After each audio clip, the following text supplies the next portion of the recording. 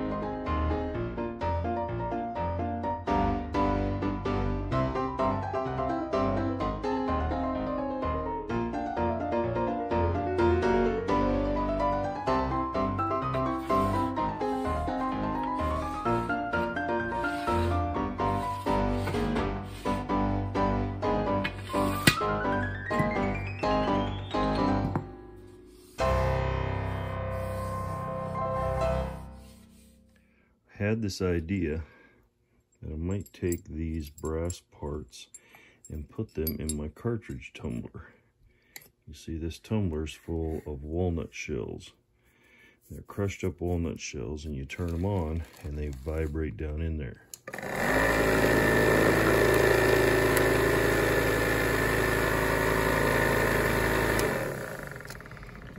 So I think I'm gonna let those vibrate for a couple of hours, and we'll just see how nice they come out. Put this lid on it.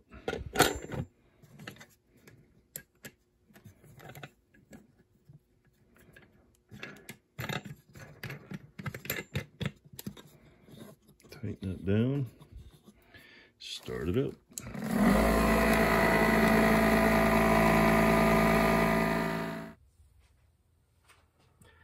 Here we go. Got them all cleaned up and finished up. The tumbler did a great job of shining up the steel. I was kind of disappointed about the brass, and the more I've worked with it, I don't think this is brass. I think it's a bronze, which is the alloy's a little different.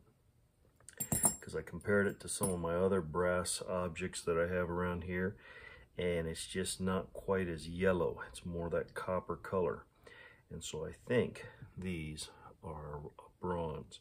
Now, I milled this nice big long rod here to be the trammel, and I've noticed, I don't know if I pointed this out before, but look how much longer that one is than this one. And I suppose there could be a good reason for that if you want that to go down into the center of a hole or something like that, but this one here is adjustable. And so what I've done is I'm going to make this on my trammel to be the one that's stationary, and I drilled a hole right there. So we can take and slide this on there nicely, loosen this, and let that drop down in there. I think that'll be just about the right size. I guess I ought to test it here. Let's go ahead and put this one on here. We'll slide it down.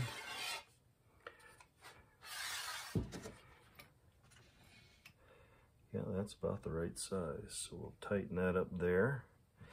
So this one won't move. This one will stay stationary here. But this one here will be able to move and then tighten down with this thumb screw. And so there we have our Trammel points, and we've got, let's see what we have here. Here's our tape measure. Take and hook this down here, and we've got all of 54.5 inches for the wood, but it'll come to like 53 inches here. So with the space here that will take up, probably we could get a full 52 inches, maybe 51 inches here. But this will travel out for as far as we need it to be able to transfer points or to scribe circles or whatever it is we want to do with it. So here's our stationary end, and we can go out quite a ways to be able, can't even get it all in the screen there, to get it, mark it wherever we want to mark, so we'll be able to scribe really big circles. We could transfer measurements multiple times over and over again. Once this is set, then you've got that distance right there. You can make other bars, trammels like this that would be of different lengths if you wanted to. And in fact, I did do just such a thing for a display piece. And so I made a small one here like this so that I'll be able to put them both on there. We'll hang them up on the wall, and that way we don't have to hang this great big long one. And there we go.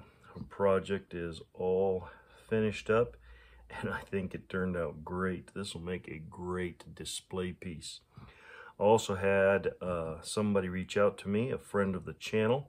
His name's Raw Bacon, and he did some research on this, and he said it was by George C. Miller, and it was from the made in Detroit Bevel and Divider Company. You can see right here where it says Bevel and Divider, and there it says Detroit, Michigan, right in there. And over here, I can't make out that top part, but you can see the date. It may be George C. Miller. When I picked this up, the label said Miller's Falls, and that may be the confusion there, but it wasn't Miller's Falls. This is a completely different company, but it turned out beautifully. What a fun project. I tell you, it just makes me smile. Love how it turned out. It's just so beautiful to know that it's this old and has withstood the test of time, and now we can display it here on the wall. Is just great, and we do have a home for it right over here on the wall. Let's go ahead and put it up. And there we go. Well, we have that for a display. We have this Trammel right here that if I ever have a need to use it, I'll have it here in the shop. It's so much fun to be here in the shop and to share these things with you. If you were entertained, please give us a thumbs up. If you know somebody that might enjoy this content, please share the link with them. If you're not subscribed, hit the subscriber button and that bell notification, and that way we'll be able to let you know when another video's up, and you'll be able to come visit again. And like I always say, it's great to have you here, and hope to see you again soon. As always, here's to you. Have a great day. God bless.